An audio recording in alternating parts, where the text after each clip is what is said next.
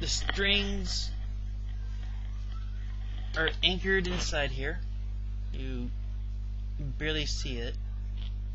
There's a little bar at the end of each string that keeps it in place. So after I unwind the strings, I need to pull them out through these holes here, and I need to pull them through these holes and out underneath here.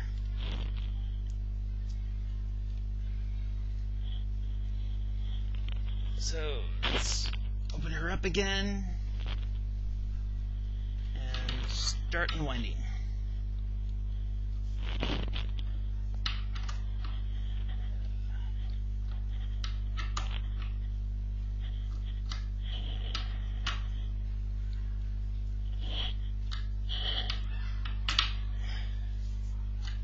I'm hoping it'll be easier to take the strings out this way than it is when they break.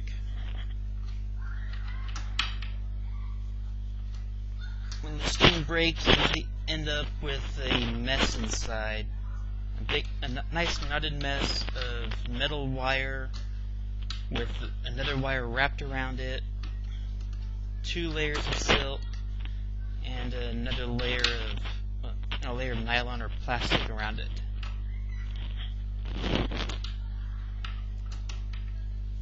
These are very similar to guitar strings, both in how you put them on the nuts here, how you wind them up and unwind them. Unfortunately, there is not much space in the compartment here, so can't use a winder. Yeah.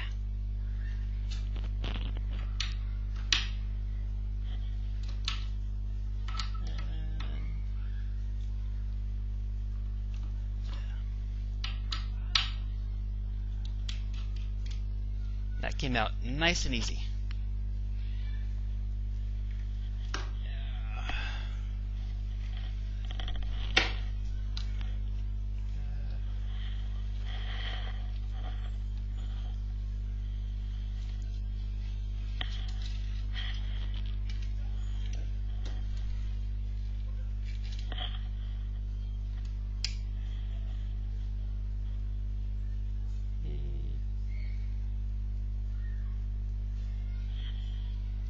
There is the first string.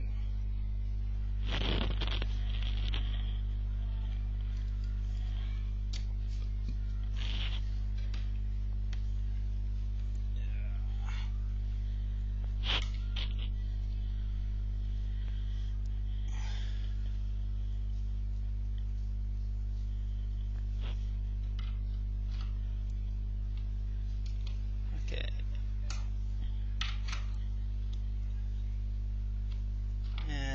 Looking inside, it appears these actually really are bolts.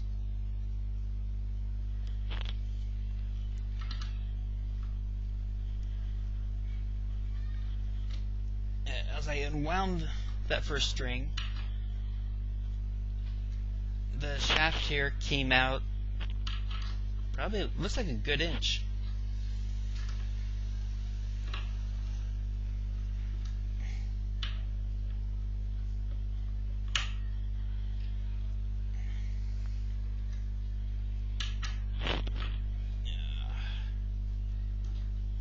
It also explains the nice bit of tension on these.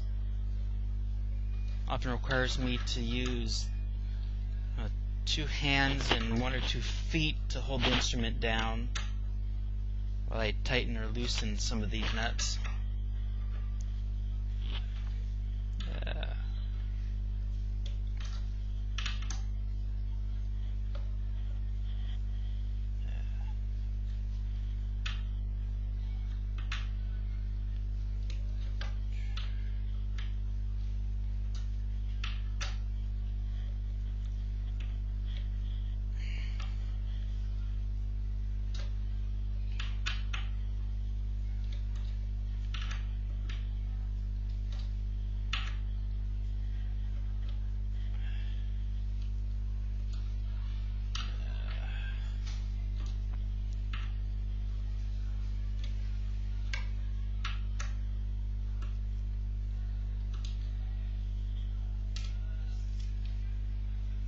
there's the next one. And loosen the first nut so that it's about the same distance out as the others. It's one of the strings that broke.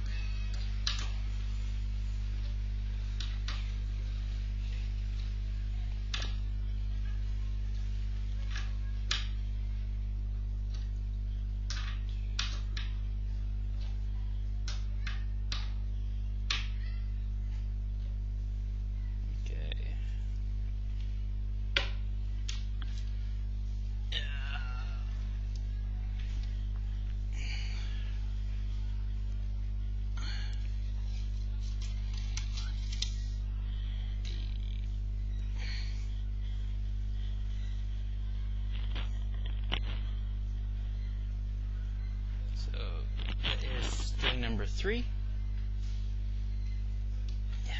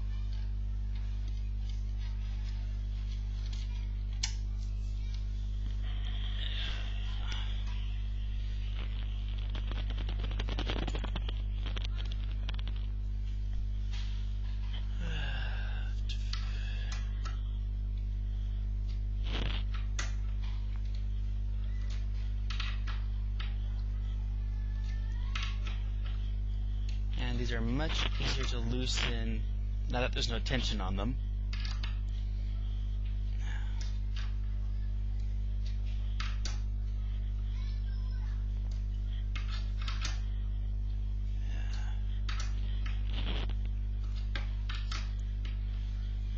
For the nails I showed you earlier, they are traditionally taped to the underside of the finger. So they're not taped on top of your fingernails, but underneath the finger itself. They are traditionally made out of tortoiseshell or bone. Tortoiseshell is very difficult to come by, and it's expensive.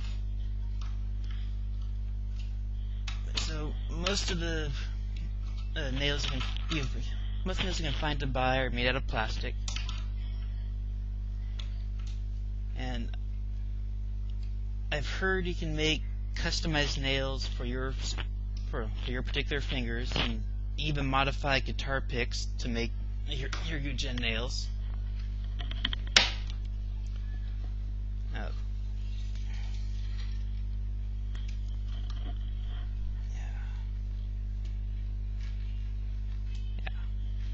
Here goes another one. You can also play the guzheng with just your regular fingernails. So you keep your fingernails a little bit on the long side. And there's always a danger if you cut your fingernails too short, or if you chip a fingernail, you won't be able to play that way for a while. and it definitely feels different playing with guzheng nails and your fingernails. When I play with my fingernails, I generally touch the string with the tip of my finger, and then pull my finger in to pluck the string. And playing with the guzheng nails, you never actually touch the string unless I'm trying to change the note, either raising or lowering it. So to me, it feels like I'm not part of the music so much. But when I play with my regular fingernails, I feel like I'm part of the music. I'm touching the instrument, I'm touching the strings, I can feel the strings vibrate. Of course, one of the problems with feeling a part of the music is it's easy to get lost and losing your place where you are in the song.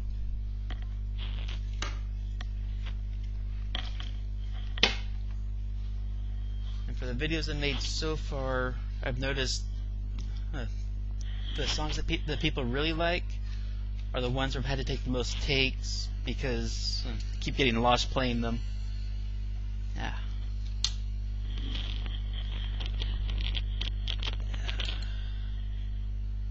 Okay.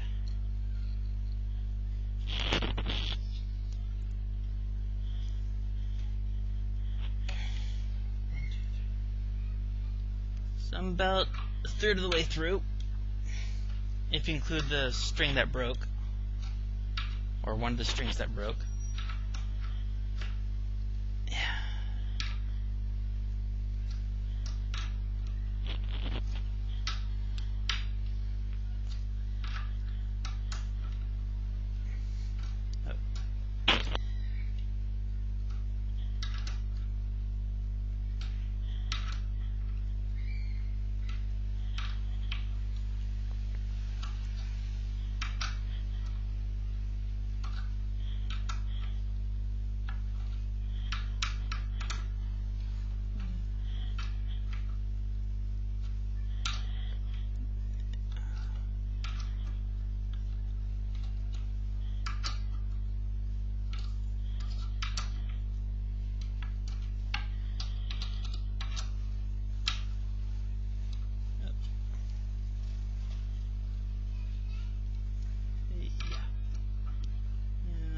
One more.